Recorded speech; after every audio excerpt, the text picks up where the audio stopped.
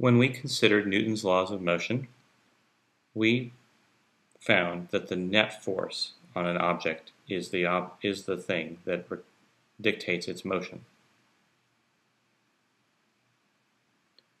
When we considered Newton's laws of motion, we found that it is the net force which determines the acceleration or the motion of an object.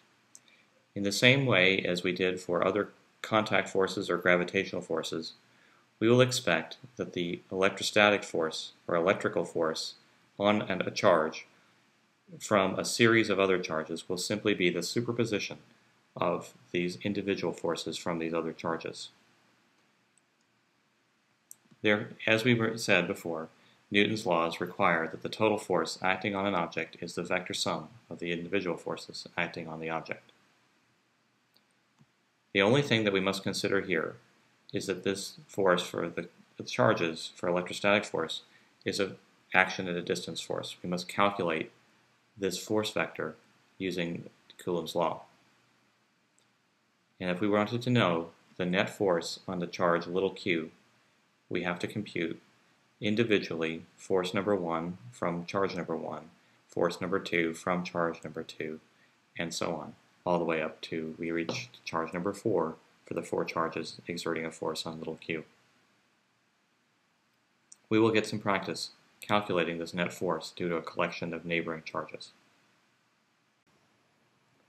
Let us consider the following example, in which there will be 3 charges in each case, but these charges will have different relative signs.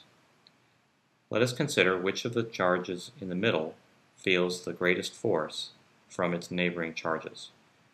And we will consider 4 cases, A, B, through C, and D. In each case, the charge in the middle experiences a force from the charge on the left and from the charge on the right. However, in choice A, the force on the middle charge is actually the largest. This is because the charge on the right is going to exert an attractive force over toward the charge on the right, on that middle charge.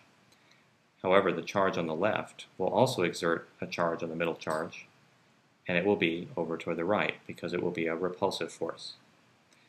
If the 2 charges on the left and right are equally distant from the middle charge, then these forces have equal magnitude, but in the same direction, and using the idea of superposition, these 2 forces add together to exert an overall net force which is twice as large as the individual forces.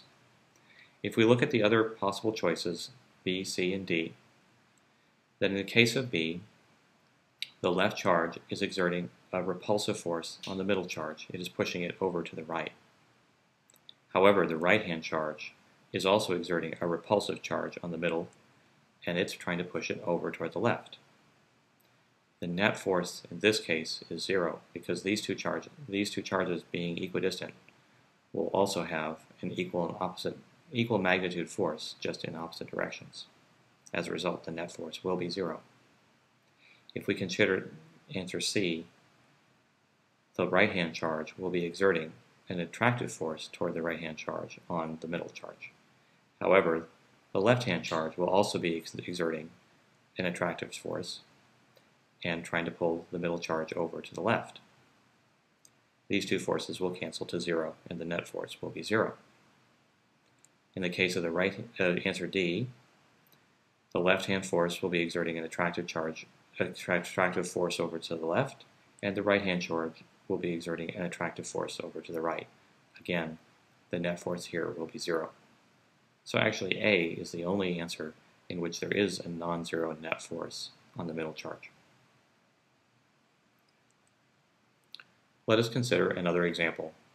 Suppose a charge little q is located a distance capital R away from a spherical shell which has a uniformly distributed charge capital Q on it.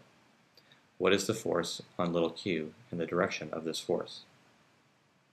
Well, this ball is somewhat confusing to consider because we've only considered charges until this time that are point charges, a little tiny ball. In this case, we have a charge capital Q distributed uniformly over the entire shell. In this case, it is helpful to consider the large charge capital Q is being divided into small elements, each element being located at different places around the ball. So let's consider a small element number 1 located up here near the top. It is located a distance r1 away from the charge little q, and there would be a force given by Coulomb's law, given by the product of the two charges divided by the distance squared, and in the direction of r1. Likewise, if we consider another element of little charge, number 2, down here at the bottom of the ball, directly opposite number 1, then it will exert a force given by Coulomb's law on the charge little q. It will be related to the vector r2, which points from that second charge over to charge little q, and it will exert a force F2, which points along that direction r2. If I consider F1 and F2, these are both vector forces, and they should add. The net vector force should point directly over to the right from these two, because the upward component of F2 cancels the downward component of F1. I considered only two charges, or elements of charge here, number 1 and number 2, but if I go all the way around the rest of the ball and take each little piece of charge, there is always an opposite little piece of charge on the other side, and each sum of those pairs of forces will always add directly over to the right, so that the net force on charge little q will actually equal the constant k times big Q divided by little q divided by capital R squared, where capital R is the separation between the center of the big ball and this charge little q, and the net force will always point along the axis between these two things, the big ball and the little charge q, little q. If they have a similar charge, sign charge, then this will be a repulsive force. If they have an opposite charge, it will be an attractive force. The surprising thing we learn from this exercise is that the big ball of charge, capital Q, even though it is an extended object, behaves in Coulomb's law as if it was a point-like object.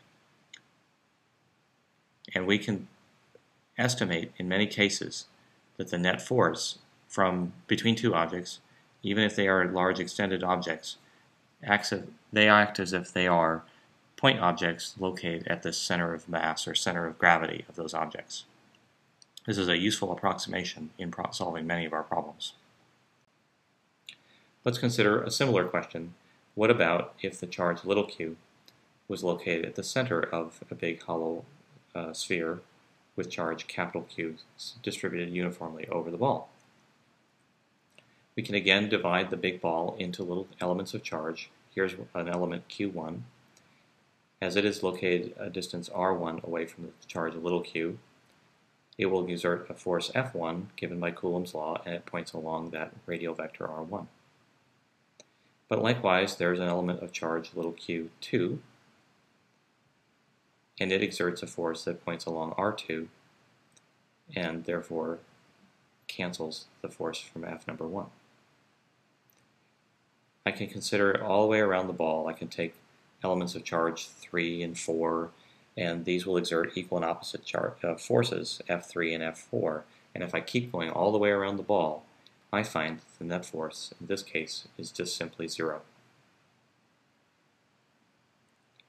For every single chunk of charge that might be exerting a force on the charge little q, there is always a chunk of charge on the opposite side of the ball at the equal distance, because we put the charge little q at the center, and this opposite side of charge will exert an opposite direction of force, canceling the initial force, and the net force will be 0 always.